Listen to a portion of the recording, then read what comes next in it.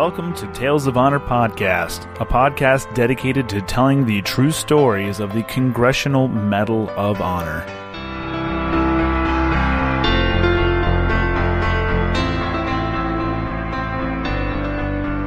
Hello, everyone, and welcome to another episode of Tales of Honor Podcast. I'm your host, Christoph Ambrosch, and we're going to get right into it tonight. It's episode 74, being brought to you by Combat Flip-Flops. But before we get into that, if you give a follow on Facebook and Instagram, you may have seen that this week was announced t-shirts for the podcast. They are going to be tri-blend t-shirts. They are going to be super comfortable. If you've ever worn a tri-blend t-shirt before, you will know what all the hype is about. They will be $25 if you're local. There will be local tax applied and shipping, but 50% of the profits of the t-shirts will go to the Congressional Medal of Honor Society. I'm super excited if you would like to get yourself one. It is open for pre-order at this time. I'm going to be doing a month worth of orders before placing the order with the printer since I am not making them myself. Go on over to talesofhonorpodcast.com. There is a featured item right there on the webpage. You can go ahead and click your size. Small through extra large are all one price. If you want 2X or larger, they are going to be a little bit more. There's more material, and it costs me a little bit more to get them printed, so it's going to cost you a little bit more to order them. But do that.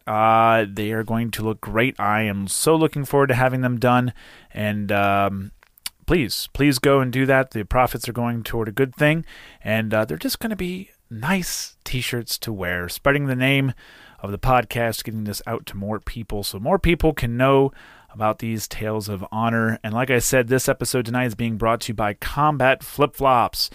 They are a veteran-owned apparel company, and unlike myself, they actually have lots of stuff in stock, and this is what they do. More of what they do, they have a mission to create peaceful, forward-thinking opportunities for self-determined entrepreneurs affected by conflict. These are more than just words on a computer screen in front of me. They are the real deal. And they are taking their funds and they are helping educate Afghan women and girls. They are helping clear and remove unexploded landmines and other ordnances in Laos, turning those unexploded ordnances into jewelry. Jewelry which is so good looking and just an awesome way to recycle and earn money to clear more landmines and other ordnances. It's good stuff, and today here in Pennsylvania, for some reason, it wants to be 78 degrees, and I will be wearing my Combat Flip-Flop Flopperators today. I cannot wait. They're so comfortable, and I've had them stashed away because of the really cold temperatures. But Combat Flip-Flops, I just love the way they are flipping the view on how wars are won by business, not bullets. And now, a tale of honor. Harvey C Barnum Jr. was born on the 21st of July, 1940 in Cheshire, Connecticut, where he also played football and baseball for the Cheshire High School. Harvey was the president of his freshman and senior classes and was also a Boy Scout.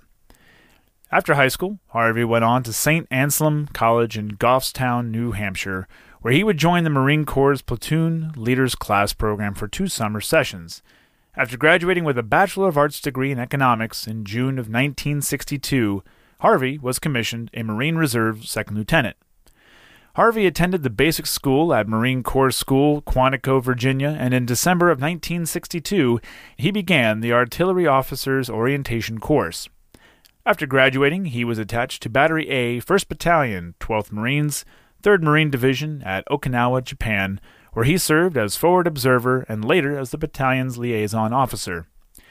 After assignments in Japan, Spain, and Hawaii, Harvey would serve on temporary duty in Vietnam as an artillery forward observer with Company H, 2nd Battalion, 9th Marines, 3rd Marine Division. It was his actions on the 18th of December, 1965, that would earn him the Medal of Honor. The citation reads, "For conspicuous gallantry and intrepidity at the risk of his life above and beyond the call of duty, as forward observer for artillery while attached to Company H, 2nd Battalion, 9th Marines, 3rd Marine Division reinforced, in action against Communist forces at Kai Fu in Quang Tin Province, Republic of Vietnam, on 18 December 1965, when the company was suddenly pinned down by a hail of extremely accurate enemy fire and was quickly separated from the remainder of the battalion by over 500 meters of open and fire-swept ground, and casualties mounted rapidly, Lieutenant Barnum quickly made a hazardous reconnaissance of the area seeking targets for his artillery. Finding the rifle company commander mortally wounded and the radio operator killed, he, with complete disregard for his own safety, gave aid to the dying commander, then removed the radio from the dead operator and strapped it to himself. He immediately assumed command of the rifle company and, moving at once into the midst of heavy fire, rallying and giving encouragement to all units, reorganized them to replace the loss of key personnel and led their attack on enemy positions from which deadly fire continued to come. His sound and swift decisions and his obvious calm served to stabilize the badly decimated units, and his gallant example as he stood exposed repeatedly to point out targets served as an inspiration to all.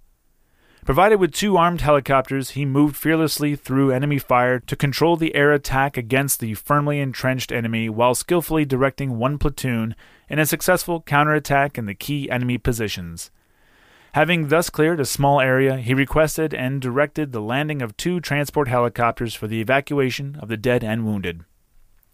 He then assisted in the mopping up and final seizure of the battalion's objective.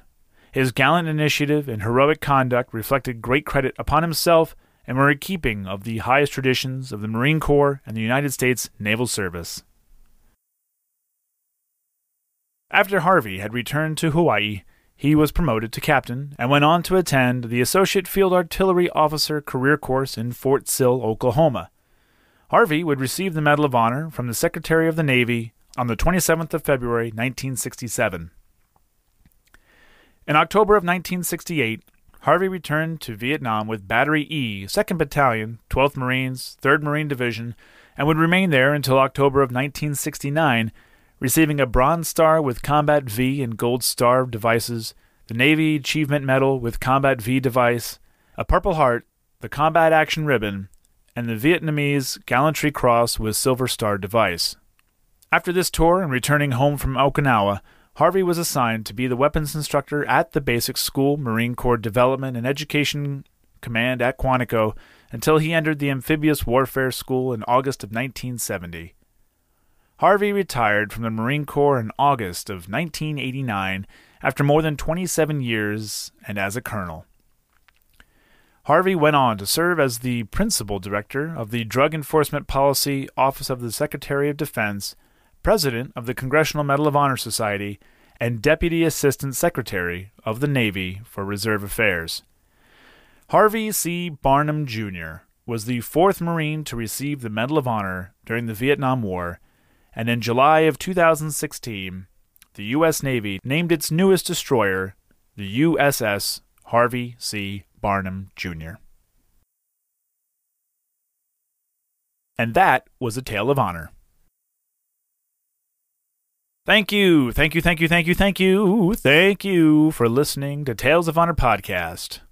God, sometimes I wonder why I leave certain things in, but hey, why not? If you're listening this far, you deserve a little comic relief. If you like this podcast, which I know you do, please be sure to leave a nice review and a good rating and tell a friend. You can see more information and order a t-shirt on Facebook, Instagram, and at talesofhonorpodcast.com. If you have any questions or comments, you can send them to talesofhonorpodcast@gmail.com. And until next time, I'm Christoph Ambrosch. Thanks for listening.